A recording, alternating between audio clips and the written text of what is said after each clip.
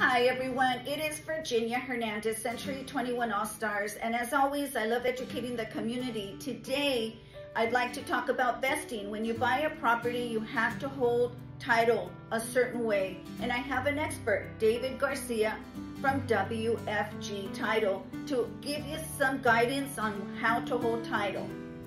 Yes, Virginia, it's so important to understand how you're holding title, because when you're holding title with somebody or even by yourself, if anything was to happen to yourself or the person you're holding title with, your property may be affected. And for those of you who don't remember how they're holding title, please be sure to reach out to Virginia, send you your property address so we can pull up your grantee and we can show you how you're holding title and the effect of how you're holding title as well.